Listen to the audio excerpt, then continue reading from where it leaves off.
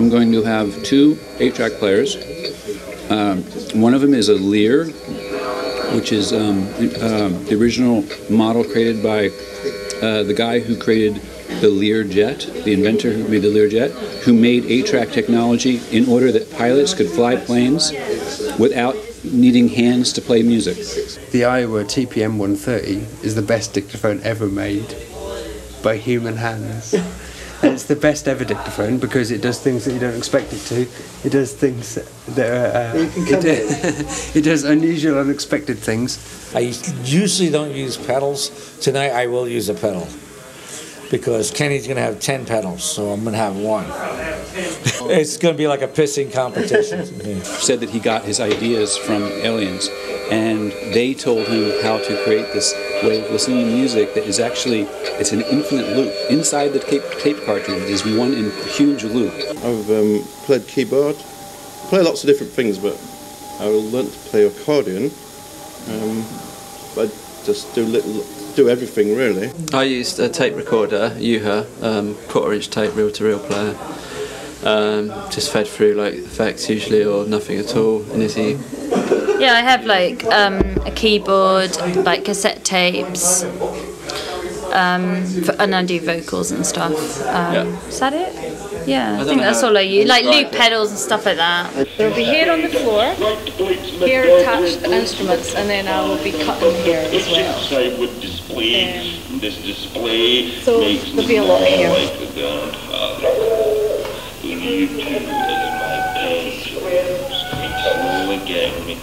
The clipping and the haircut is all part of the overall sound from where the haircut starts.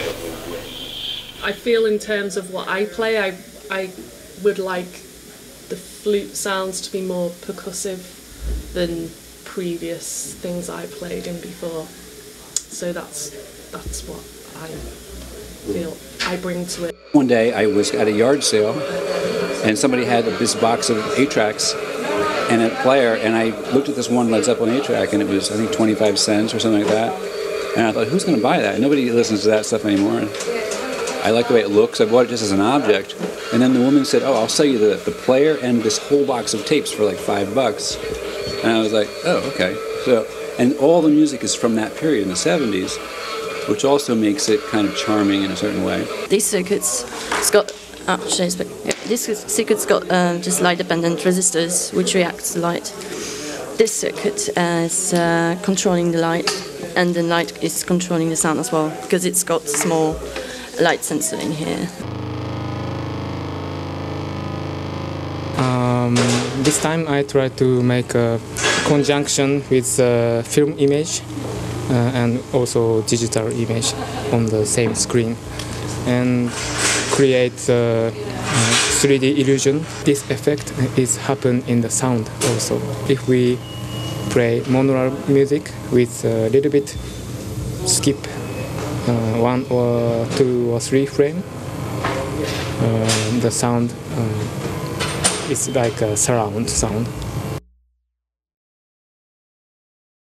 I talk shit and I play like I'm talking shit now. I'm always improvising, you always improvise, you know, what the fuck are you going to get hit with, you know? You have to go with it and you can't change it whether you like it or not, really. Exactly, yeah, definitely. Yeah, you're put on the spot. It's definitely. like, it's always challenging. And, I mean, it's important to get out of your comfort zone, you know, like... And I think it's good when if you play with in situations where you're not that comfortable as well, and you don't know the audience or something. It's like Funkadelic. For me, the touchstone is always Funkadelic. Yeah. It's like the same album over and over and over and over and over again, just with these very slight differences. And for me, it doesn't matter to me that every album I make is the fucking same. Oh yeah. And whether I'm improvising with voice or improvising with dictaphone, improvising on drums, improvising on anything, composing electronically, whatever I do, it all sounds the fucking same anyway. It's always amazing to play with people where there's like you're playing off each other and stuff. It's like playing solo is always a bit of a it's like I don't know, it's good in the you have like complete control, but it's actually like that's kind of dissatisfying as well, and it's cool to actually sort of it's like you find something or you get a sense of something. In fact, you have that, like Coltrane, for instance. Yeah. Even though Coltrane over his career, you hear him change style or whatever, it's only because he is sensing something that he knows is there. That's, it's the absolute or whatever, and it's that kind of thing. It's like, so it's a pursuit of that. It takes him 15 albums to get there, but nobody ever says to Coltrane, "Why are you doing 15 albums all the same on Riverside?" In terms of, we'll have some vague kind of skeleton that is together before we play, but I would say, yeah, we kind of fill in the skeleton in different ways each time we play. It feels different to me anyway. Yeah. You say something in a Welsh accent and then suddenly the gig started. But I don't know, I'm probably a bit more uptight about it. I'm probably a bit more bourgeois. I mean, there's like, I want it to go in different directions and stuff, but there's kind of like some sort of criteria behind what I think would be good or bad. Or it's a matter of a journey, and there are different milestones along the way. People can listen to them or they can not listen to them. Yeah. I do like, I like things going wrong, and I like things being bad as well. You specialise in them going wrong. It's my strength. You have to have a very wide vocabulary of what the sounds you can do.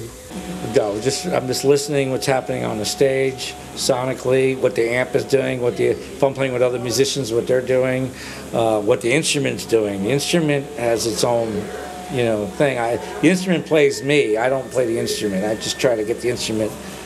I try to get sound out of the instrument, and wherever it starts. Things are happening interesting on the parts of the instrument is where I actually just sit on and move it around. Because it's like anything else. If you're out in a storm, you're not gonna control the storm. You're gonna kind of control you. It's gonna let you know where to go. So the same thing. It's like a storm up there of sound. It's a storm. So you got to try to, it's controlling you. You just got to try to survive it and trying to find the best way out or the best way through it.